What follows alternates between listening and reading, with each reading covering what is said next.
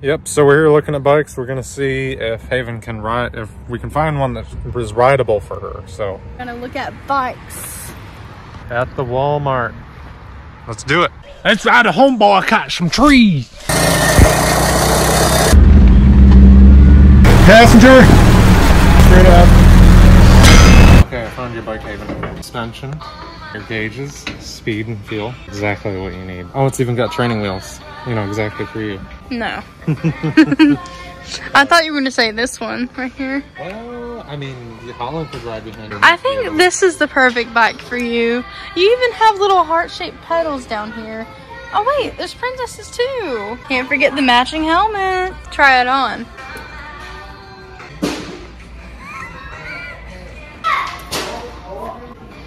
It's good. Why not have a mohawk? And you have multiple different styles of mohawk. I love that they're all rubber too. Rascals. Alright, so we're trying to show Haven gearing. So this one has a little bit different. I think it's a 8-speed, 1 through 8, and like a higher, lower knob there. So trying to show her how to run this. So this one, this Schwinn, which is an awesome looking bike, and it has the rotors on it. Not the typical older style brake pad on the outside, compared to the $100 Huffy bike here, like with that style. So definitely, if you have the money, get the Schwinn. But if this is all you got, get the Huffy, the Rock Creek all-terrain. Watch. This is an electronic bicycle bell. Okay. Got that option. That option. Clown horn. I'm buying this just because it's the most hilarious thing I've ever seen for a bike. Ended up with this one and a helmet and everything and gummy worms. You made a good choice. You bought a way better bike than I thought you would originally. I figured we were just going in there for like a beater bike. But you know, bikes have changed a lot from when, because I think my Diamondback ran about 900. So yeah. This bike is, till a few years ago, you couldn't even get into these bikes with disc brakes for this amount. So that's quite a bit different. It always used to be like a whip style brake. So also have the helmet, and I got a phone holder, the electric bell with all the different cool sounds on it, and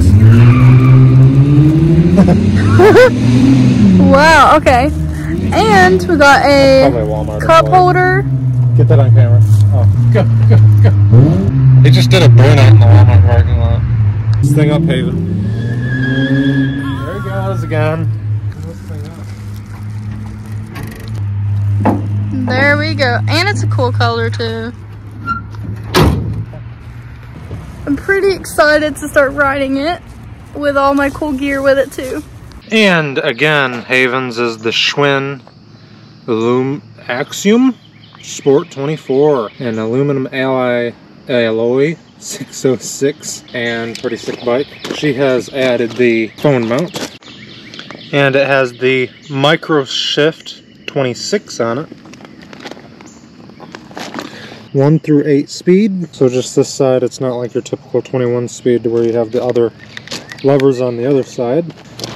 Traditional style fill valve. Mine has the other style, I don't even know what it's called, but front tire is removable. Disc brakes front and rear. The quality of finish is actually very durable, I can tell. Nice seat. I like the vented so it's not building up moisture. So yeah, at some point I need to switch hers out to metal. There. She has a kickstand. I don't have a kickstand. Speaking of mini bikes, mountain bike. But first, we need to talk about something. So my mountain bike is a Response XE29, and it's a Diamondback. So it's got aluminum wheels and front shocks. It does not have a rear shock, which is like a middle section shock. And I have added the, obviously, cup holder, bicycle pump, air pump, and upgraded my pedals to metal instead of plastic.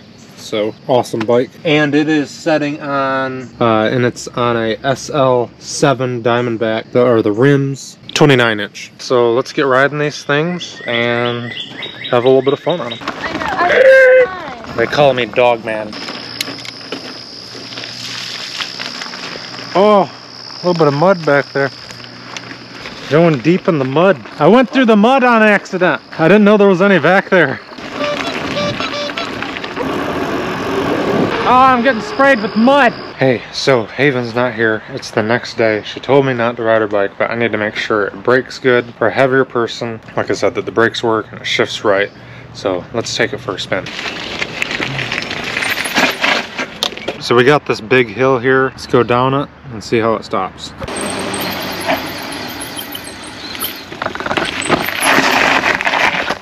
So not half bad. Stops pretty good.